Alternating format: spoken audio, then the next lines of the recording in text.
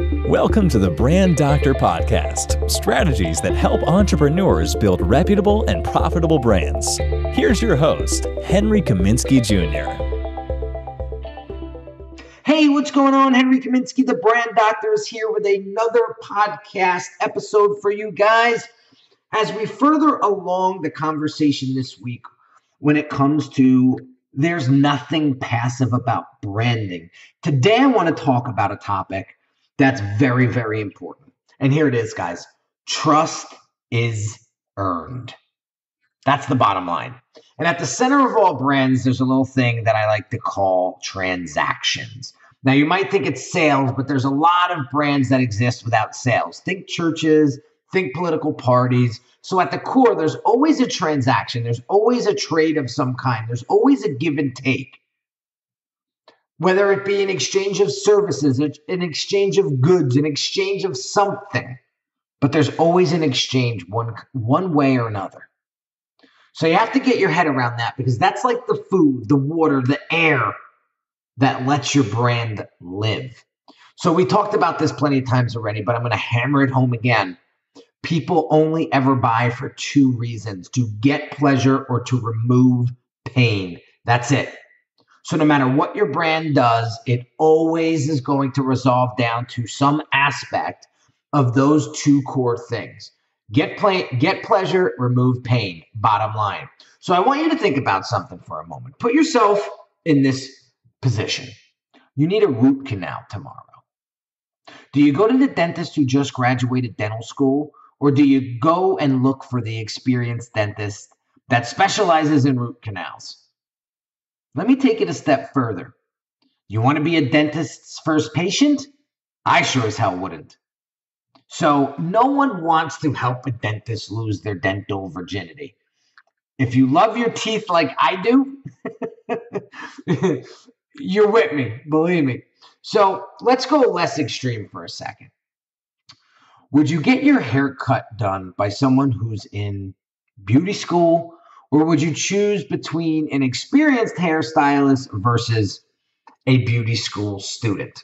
You pick.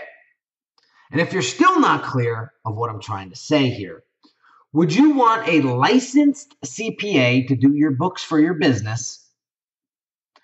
Or would you take on a tax-keeping hobbyist? I know it's an odd hobby, but we all know that guy that likes to help his buddies with their taxes. 9 times out of 10, you wind up paying more. So do you want that guy or do you want a proven pro? Let's look at pets for a second. Would you take your pet to a licensed vet, or would you go down the street and ask your cousin who's good with dogs what they think? We all do this. We all use our social circle to get knowledge, but when it comes time to get results, when it comes time to get your teeth drilled, we all want the best pro we can find, right? So from dentists to hairdressers to mechanics to accountants to veterinarians, we all look for someone we can trust.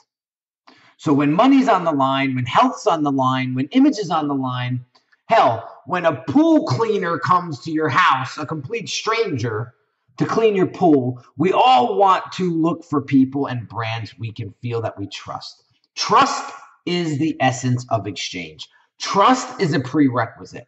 Trust is the oil that lets that exchange flow. Trust is what sets the great brands apart from the wannabes. So here's today's lesson. So what is trust and how do you get it?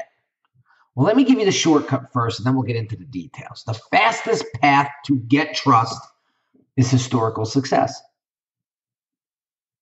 What's your reputation? People tend to feel that historical performance is a great indicator of future performance, and they're usually right.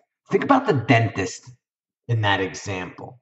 We all want the dentist with good referrals, right? When we first move to a new city, and we need a new dentist, what's the first thing that we do? We ask around, and we ask people who they use. I have a friend who interviewed 7 dentists when he moved into his new town before deciding on the dentist that he chose. The fastest path The fastest path to trust is to have a track record of success. That's it. Do good work.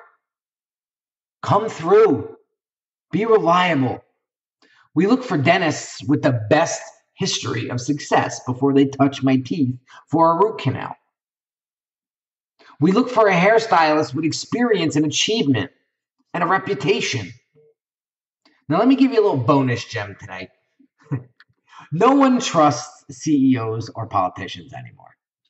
Back in the 50s, there was a survey, and it asked people who they trusted the most. And the people strongly believed in the corporate CEOs and elected officials, rating them number one as a source of trusted information, even higher than the news and the journalists. Like if the CEO of Ford announced some new feature, people took it as gospel. If the president said something, people treated it as a fact.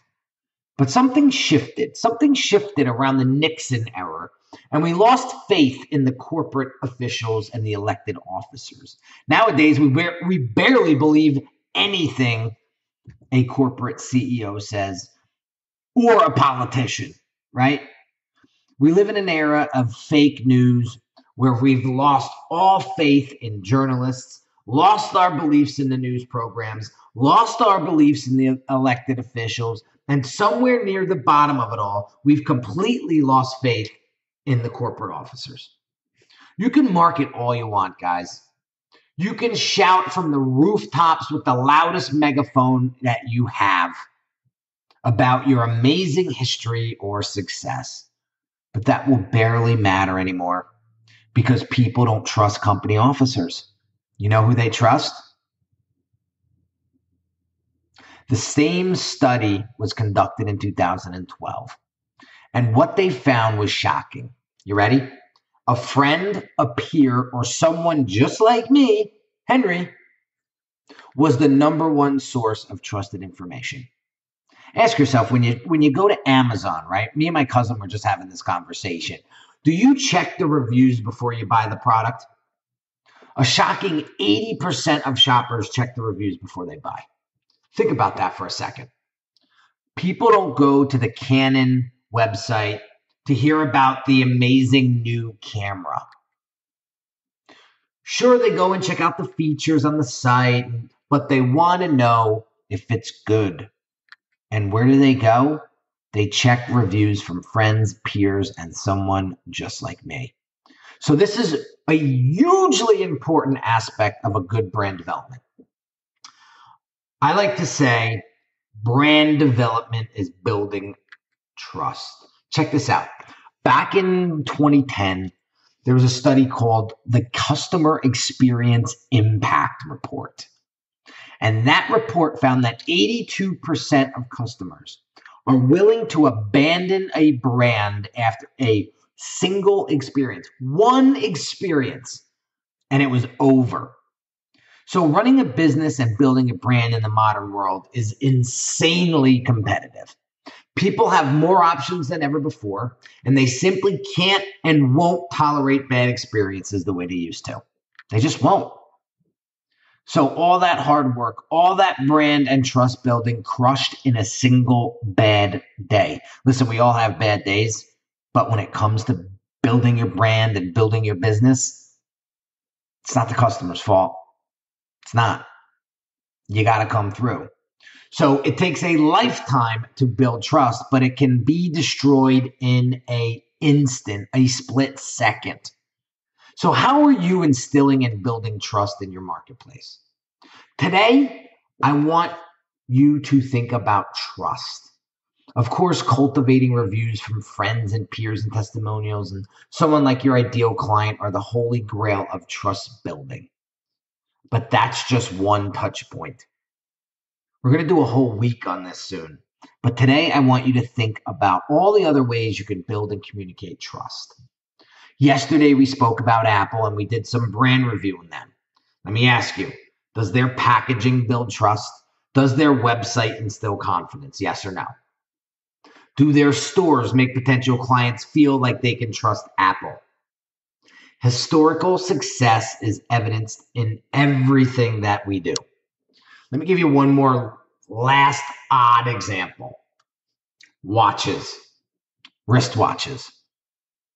Nice watches are a very, very odd thing because they are a signal to others. They signal historical success to some people while they signal decadence to other people. Personally, you guys know I've been talking about it all year. This is my 10-year anniversary at Unique Designz. 10 years ago, I started this business.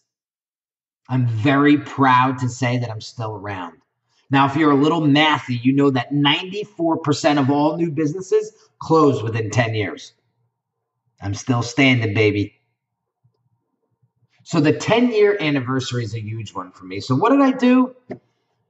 I bought myself a new Rolex. I bought one when I hit the 5-year mark, and I bought another one just the other day when I hit the 10-year mark.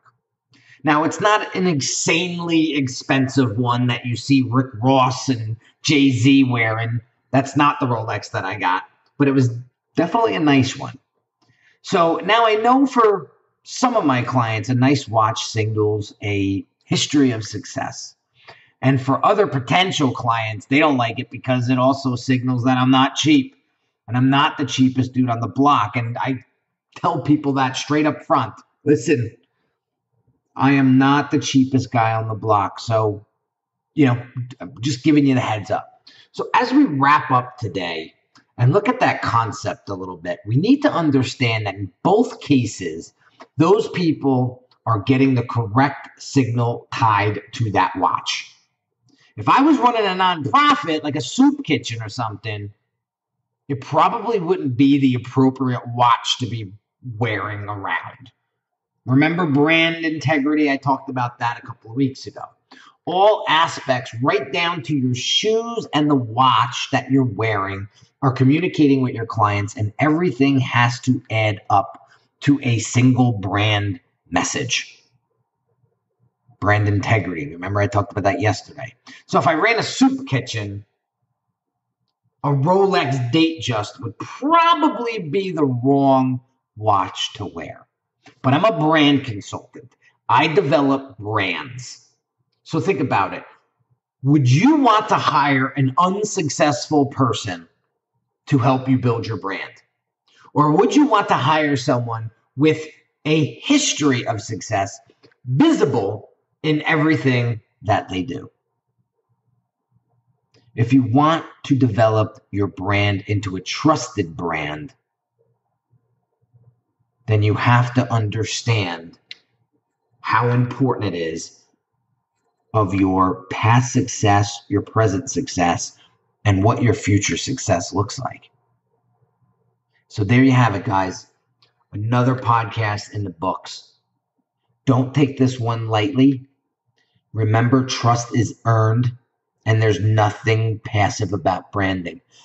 As long as you listen to this podcast, you will understand everything that we do from here on out is done intentionally.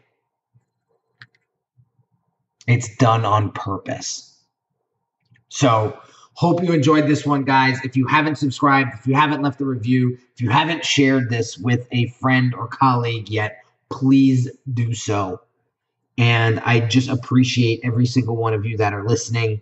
And the feedback that I'm getting from you guys is just amazing. And it just keeps me fired up. And I feel like every episode is just getting better and better and better. So have an awesome day, guys. Let this one sink in a little bit and apply it. Apply it. So have an awesome day, and I'll catch you on the next episode, guys. Take care. You've been listening to the Brand Doctor Podcast with Henry Kaminski Jr. To get your appointment with the doctor, visit Brand Audit at www.uniquedesignz.net.